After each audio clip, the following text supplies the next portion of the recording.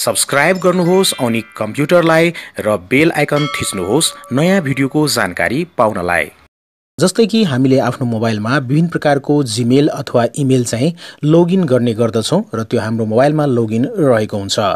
त्यस्तै न यदि तपाईले आफ्नो मोबाइलमा लगइन रहेको जीमेललाई रिमुभ गर्न चाहनुहुन्छ भने आफ्नो मोबाइलबाट हटाउन चाहनुहुन्छ भने कसरी हटाउन सक्नुहुन्छ आजको यो भिडियोमा म देखाउन गएको छु।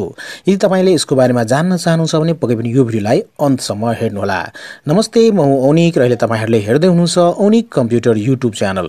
यो च्यानललाई पक्कै पनि सब्स्क्राइब गर्नु होला, त्यस्तै न यो भिडियोलाई शेयर गरिदिनु होला र त्यस्तै न यो भिडियोलाई लाइक पनि गरिदिनु होला। अब आजको विषयवस्तुतिर लागौं।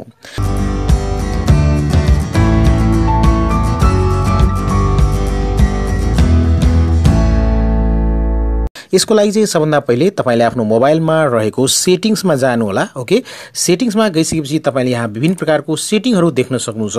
त्यसरी यहाँ तपाईले एउटा सेटिङ देख्न सक्नुहुन्छ, क्लाउड एन्ड अकाउन्ट्स रहेको छ। पक्कै पनि तपाईले चाहिँ यो अप्सनलाई छान्नु होला, यो सेटिङलाई छान्नु होला। यदि तपाईले अर्को ब्रान्डको मोबाइल चलाउनुहुन्छ भने त्यहाँ गुगल्स भित्र पनि हुन सक्छ, अथवा तपाईले क्लाउड एन्ड अकाउन्ट्स चाहिँ छान्नु होला, यसमा टच गर्नु होला र त्यसपछि तपाईले यहाँ चाहिँ देख्न सक्नुहुन्छ क्लाउड एन्ड अकाउन्ट्स भन्ने पेजमा आउन सक्नुहुन्छ।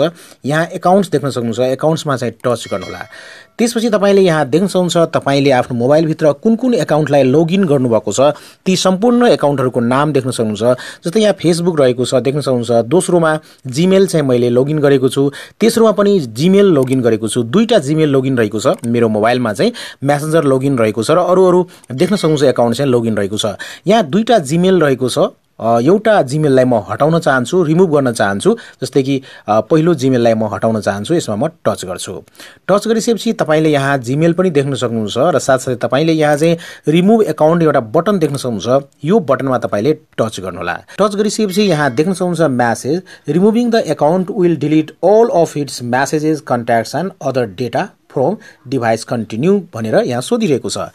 यदि तपाईले यसलाई डिलिट गर्नु छ भने यो जीमेलसँग सम्बन्धित रहेको जति पनि कन्ट्याक्ट्सहरु रहेको छ, मेसेजेसहरु रहेको छ, सबै कुराहरु चाहिँ यो डिभाइसबाट, यो मोबाइलबाट हटेर जान्छ भनेर यहाँ सोधिरहेको छ। तपाई कन्फर्म गर्नु होला, रिमुभ अकाउन्ट भनेर यहाँ चाहिँ तपाईले टच गर्नु होला। ओके, टच गरिसकेपछि अब देख्न सक्नुहुन्छ यहाँ चाहिँ त्यो जीमेल हटिसकेको छ तपाईको डिभाइसबाट। यसरी तपाईले र दुईटा जीमेल मध्ये एउटा जीमेल त छँदै छ, तपाईले सबै जीमेललाई हटाउन सक्नुहुन्छ, सबै मेललाई हटाउन सक्नुहुन्छ यहाँबाट।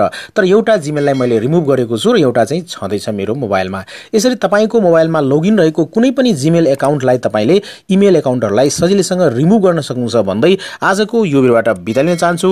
Take care, good by, Jay Nepal.